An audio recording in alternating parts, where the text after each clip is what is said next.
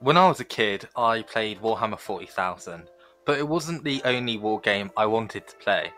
There were so many out there, but as a kid with limited time and money, more importantly, I never really got around to it.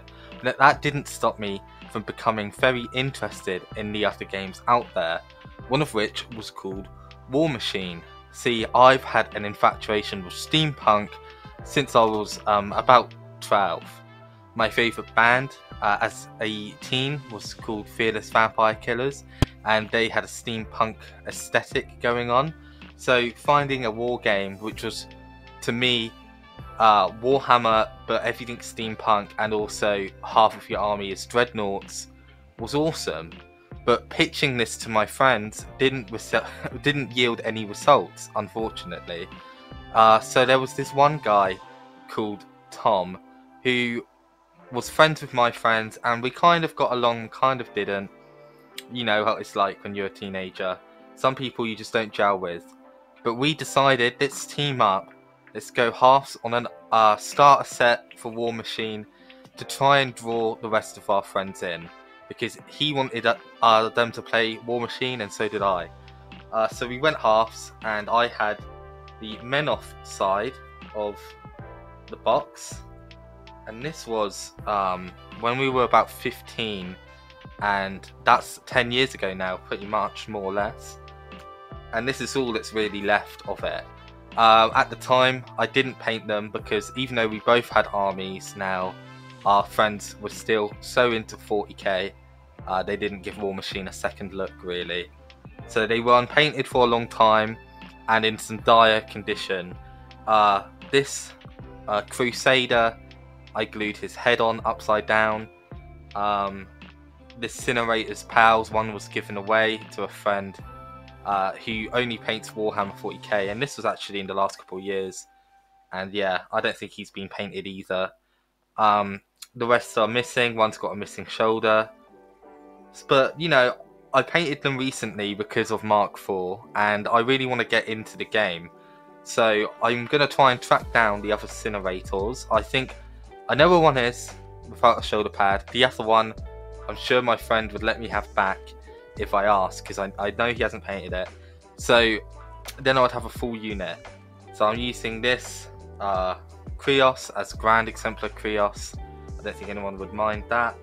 But here is some Cricks that I have as well, because I think they're really cool. It's kind of like mixing steampunk with the undead, which is awesome. It's super gothic and really cool. So the character I have here is Gorshade the Bastard, and this is the original Gorshade model. He's had like 3 resculpts, I think. But again, if the base sizes line up, and the bases are important in Warmachine, I'm sure no one will mind me using Gorshade 1.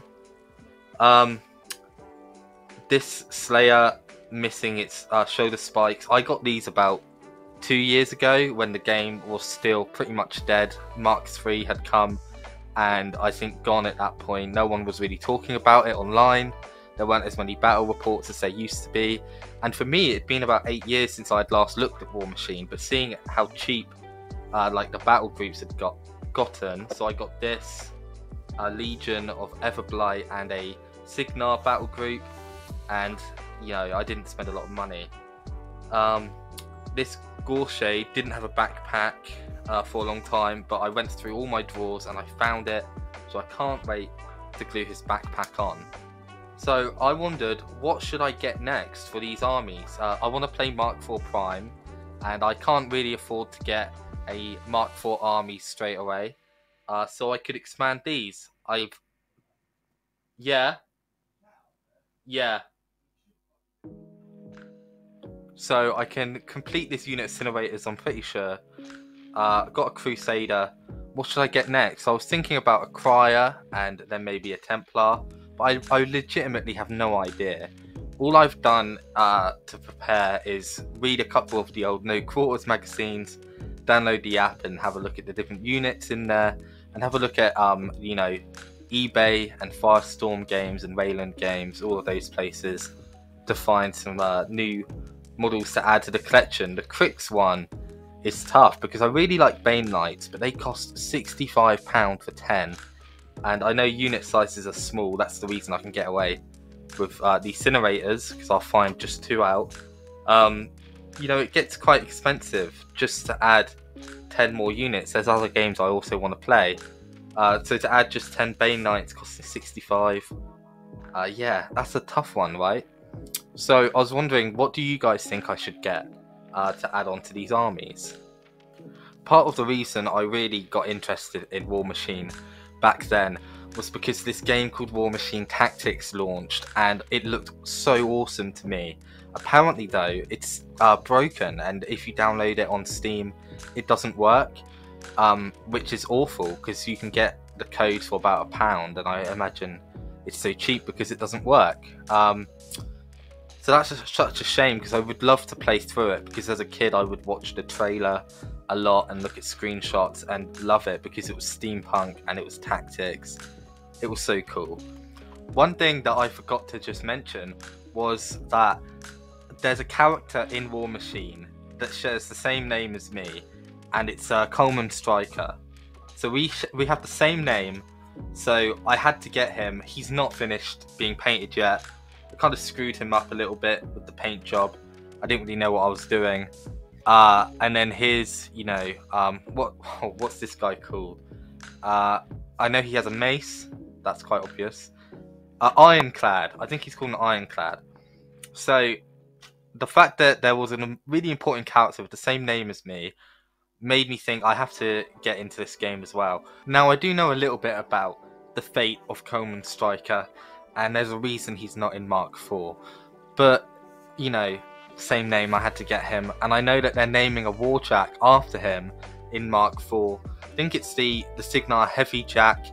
It's like an upgrade kit, because it's the way they are doing magnets now, which is super cool. It's like, it reminds me of switching out the parts of your Beyblade between rounds. They're giving a upgrade kit with a new head and a sword that's apparently the sword of Coleman Striker, and they've made it work for Warjacks, so they've made it bigger. I don't know how that works, but it sounds pretty cool to me. So when that upgrade kit launches, I'm going to definitely try and get one of those Warjacks, just because anything with my name, you know, it's pretty cool. So yeah, I plan to get into Warmachine Mark IV with these legacy armies, Prime Legacy, mostly the Menoth and the Crix.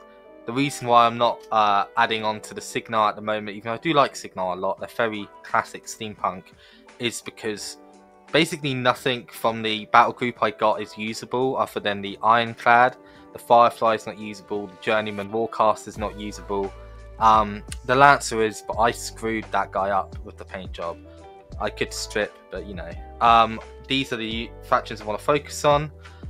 In the future I might get a new Mark IV army. The new Legion kind of spin-off sounds super interesting. Off the top of my head I can't remember a lot about it, other than its blood creatures, which sounds so cool.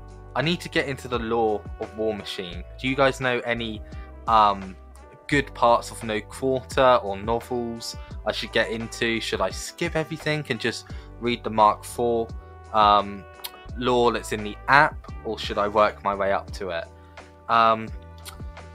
Yeah, so that's that video, guys. Now you know a little bit about my history with Warmachine, or lack thereof.